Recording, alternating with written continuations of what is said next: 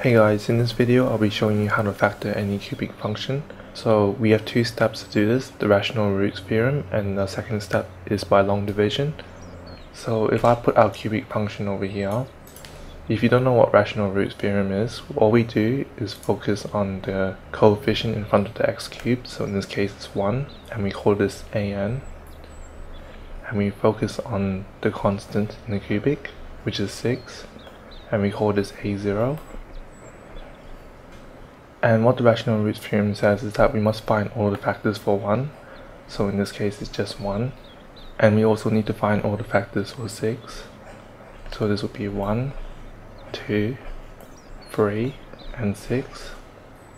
And our next step is to find the factors of a0 divided by an, and what we have to do with this set of numbers is put a plus minus.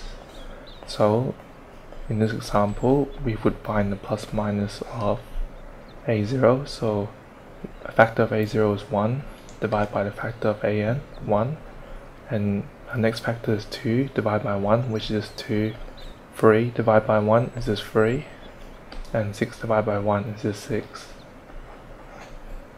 So over here we actually have 8 set of numbers, 1, 2, 3, and 6, and -1, -2, -3, -6. And what we want to do with these numbers is plug them into our cubic function, and if any of them equal to 0, then we have our first root.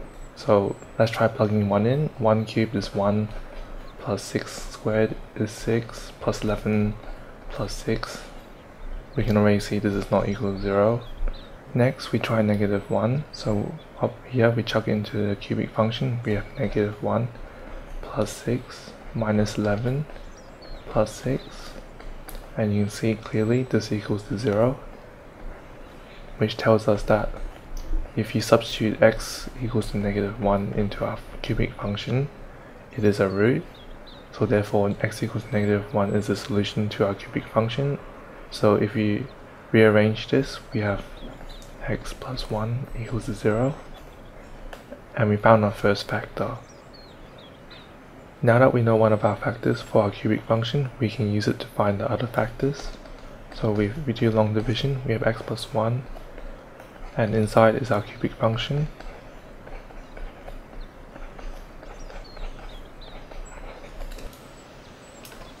And if you don't know the steps to do long division, this is how you do it.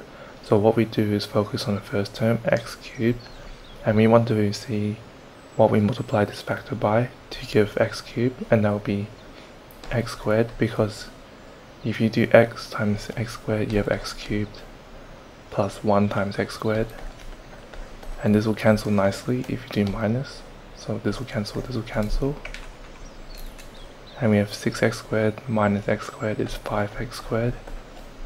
Then bring these two down. Now again we look at this term, 5x squared. What do we need to multiply our x by? And it will be 5x. So 5x times x plus 1 is 5x squared plus 5x. Again minus it, and you get 11x minus 5x is 6x plus 6. Again focus on the 6x. What we need to multiply x plus 1 by to get 6x plus 6, we need to multiply it by 6. So x plus 1 times 6 is 6x plus 6, and this will equal 0, which means we've finished our long division. So if we combine our answers from the first step and second step, we have x plus 1 times x squared plus 5x plus 6, and you can factor out our quadratic a bit more into x plus 2 times x plus 3,